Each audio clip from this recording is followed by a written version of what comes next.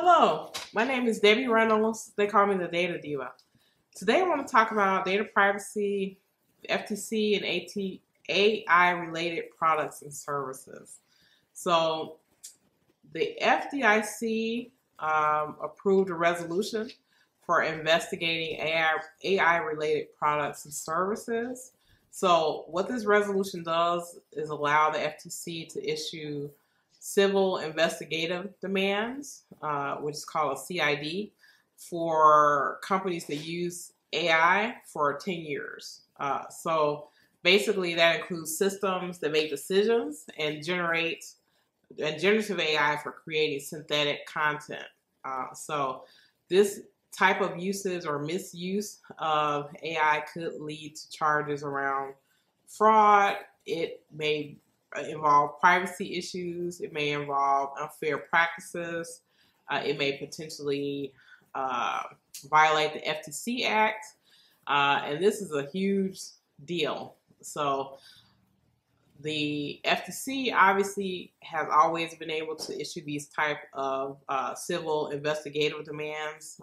Adding AI to the mix is huge because they had not, although they could investigate AI, there's a specific point they're trying to make in terms of making sure that organizations that use AI tools and products, they're doing it in a way that does not harm or hurt or somehow damage consumers. So whether that be trust, consumer trust, whether that be misuse of their data, whether that be definitely anything that is about decision making. So companies that are using AI to make decisions without a human in the loop, companies that are unable to really document a process, companies that don't have a program in place, companies that they have not done proper training, and there is some type of investigator about a harm that could possibly happen.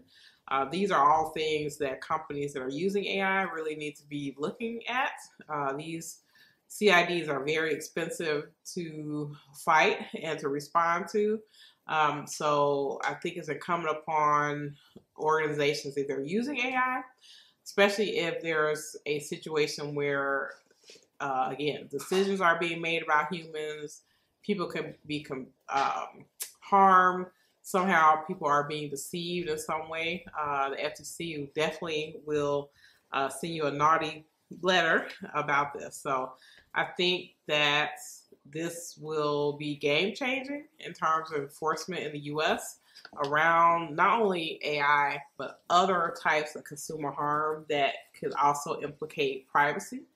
So I'm interested to see what the FTC does next in terms of their enforcement. There hasn't been enough news about this particular new step, but I think it's game changing, frankly, for the FTC and for people who are using AI. I don't think that companies should be afraid to use AI. You just have to have the proper guardrails in place, the proper program, making sure that employees and people who use it understand how to use these tools, and making sure that consumers are fully aware of the impact, and making sure that those negative impacts are transparent to everyone and have a human in the loop.